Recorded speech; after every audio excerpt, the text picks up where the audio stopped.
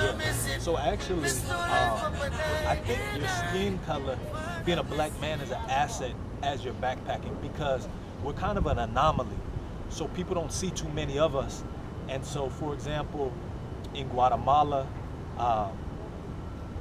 and in a few of the other different countries, people don't expect to see you. So when they do see you, they enjoy talking to you, hearing about your experiences.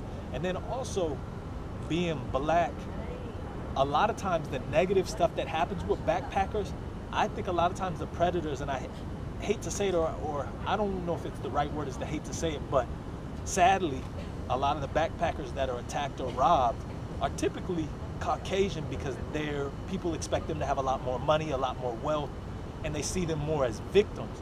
Whereas traveling as a black man, I never really felt like that. I never really felt anybody tried to intimidate me, wanted to take my stuff, or even really thought about it. So in terms of traveling, I think some of the fears that people have of black people kind of helps you. But then also in a lot of these regions, which I think a lot of people don't realize, is there are a lot of black people in these countries. So when they see you traveling with a backpacker, they see your black skin, they immediately imagine or think that you're from one of the black areas in their country, and they don't even question it. They say, oh, you're from the coast, or you're from the Caribbean side, or you must be. When I was in Guatemala, they said, oh, okay, I don't think you're American, but they thought I was from Belize, or they thought I was from Honduras.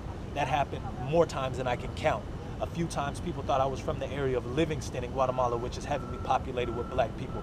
So really I was able to blend in because of my black skin, whereas some of the other backpackers who I encountered and hung out with a little bit who were Caucasian or from Europe, they weren't able to blend in. They were automatically spotted out as, oh, that's the gringo, or did you see that gringo?